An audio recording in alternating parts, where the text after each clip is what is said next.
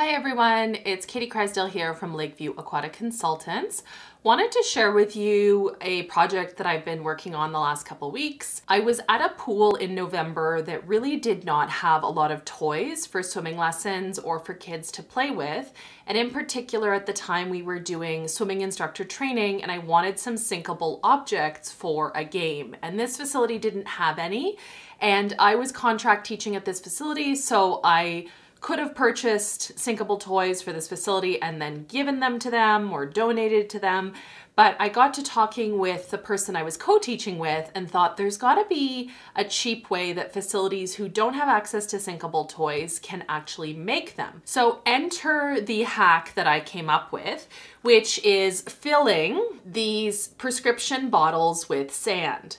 So I was able to get a variety of pharmacy bottles from around my household, and I threw them in the dishwasher, or I used Goo Gone to remove the label, and then I basically just filled them with beach sand. And they're quite heavy, and so we can get different sizes for comparison to be able to throw these in the pool, and the lids are very secure, right? So there is no danger of the sand slipping and falling out into the pool. But even if it did, the sand is not going to be damaging to the water chemistry. It's not going to hurt anyone. It can be vacuumed up or it'll be circulated out.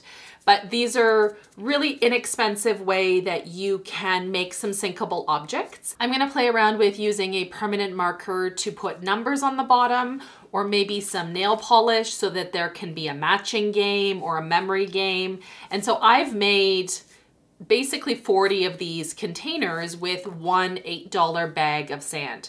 Really, really easy to do. So I used prescription medication bottles.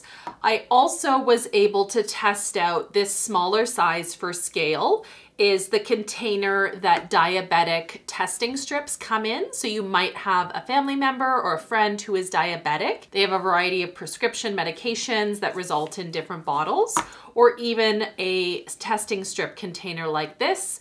You don't have to go out and buy them. You can ask around families and friends and then use these as a great hack.